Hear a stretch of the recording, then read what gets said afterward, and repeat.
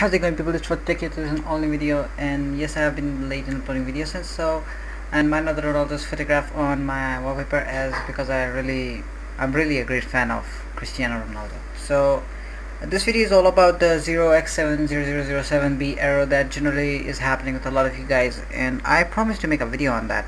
So I'm going to be showing you how you can fix that error in complete 11 or 10 ways. That generally occurs in Windows 7, 8.1, 8 to 10. So with that being said, let's get started. So first of all, there are a few things you need to do. First of all, any of the things that you're working around, for example, if the Discord or whatever your game is not working, for example, if I go to CSGO, not CSGO, for example, this Resident Evil 6, it's not working. What you can do is to go on to properties and try out the compatibility troubleshooter. The most of all which has been working around is to try it on Windows XP Service Pack 3. This is the most perfect solution that generally helps off the issue. So make sure to try this because this generally helps all the users to solve the issue up. So I think that will work around with you. The next solution would be to run the program as an administrator. You can just simply right click and click on run as administrator. That's going to force the program to run as admin permissions. Or what you can do is to go on to compatibility and click on this run this program as an administrator and apply OK, and that's going to solve the issue if you are having with that. Another thing you can do is to try out reinstalling the program. For example, there's some files of it could be corrupted, or there are few things that could not run. So what you can do is to try out installing it and then reinstalling the program again. That could help you out with the issues. The next thing which you can do is to check error on the following disk that you are facing errors with. So for example, if you have Epic Games Launcher installed in local disk C, so what you can do is to go on to its properties, go to tools and click on error checking and click on check. That's gonna scan the whole drive and gonna show you with any of the things that gonna take places. So it would be inside the drive though. The next thing is to manage your permissions, because permissions they generally do a lot of issues. So what you can do is to go on to local disk C, right click on it, go to properties.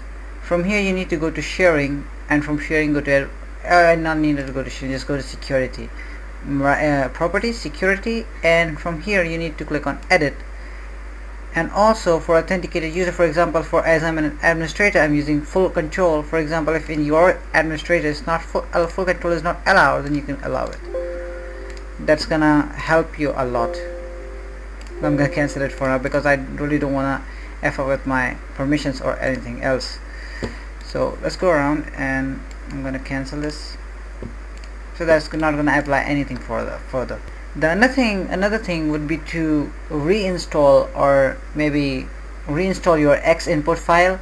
Okay, so the general problem that you're facing could be caused by the corrupted X input. That's Xbox input, you can say, most of the people say so, but that's generally the X3D that is supplied with DirectX. So you can reinstall DirectX, or you can download this file given below in description according to your system. I'm going to extract a file here. Before extracting, there is one more thing you need to do. Just right click on the file, go to properties, make sure that you unblock it, extract files, and from here you need to open this, and that's going to give you the DLL. Copy this, go to your this PC, go to local disk C, and from here you need to go to Windows. And if your system is 32-bit, then you need to go to system 32. Just simply go inside it, and once you're inside, just paste the file, and that's going to replace it. I'm going to replace it mine too, just in case you want to see. And you see there are all 4 files that related to X input, and that's replaced because there are DirectX which already installed them. And if in case your system is 64-bit, then you need to go to sysww64, and that's going to open the same folder just like you're having in system 32, but that's for 64-bit. So paste it, replace it, and that's going to do the work. And you just restart your system. You can register them, but there's no need to because they're already registered. Just by restarting your system, that's going to solve the issue. Coming to the next step, step called Sfc Scan. Now that's going to help for searching around your PC and figuring out what files are corrupted. How you can do that is to open up run and type in cmd. That's going to open up command prompt, and from here, or you can simply go over to, because in Windows 10 they have removed the the command prompt from administrator. So you can go to this PC, go to local disk C, go to Windows, and from here you can switch to system 32 and shift right click here, open partial. Oh, that's saying so. So you can simply go into CMD, CLS, and let's say C oops, I merely bought the pipe. Just remove it, sorry. That's already the system C drive, so just copy this. I'm gonna remove this and okay, so now you're here with administrator rights. So once you're here, you just need to type in sfc scan.